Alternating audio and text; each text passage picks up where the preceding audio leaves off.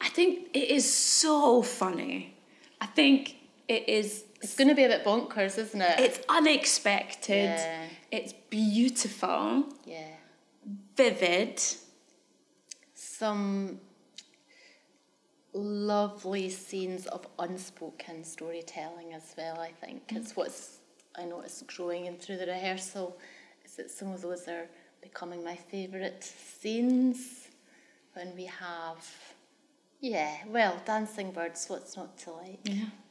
It's very fun, and I think there's a real human story at the heart of it that we can all relate to. Yeah. But we're also in this really kind of irreverent, slightly altered world. It's a bit cheeky. Yeah. And a bit and surprising. Hopefully.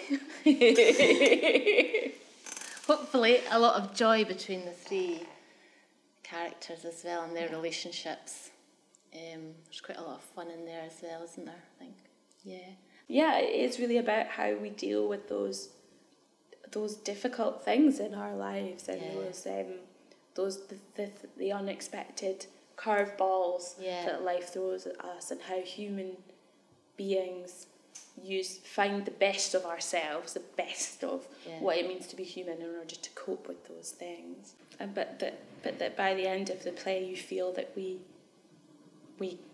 can do it. Yeah. We have Where got. are we at the end of the play? I think it's that humans have capacity for change, really.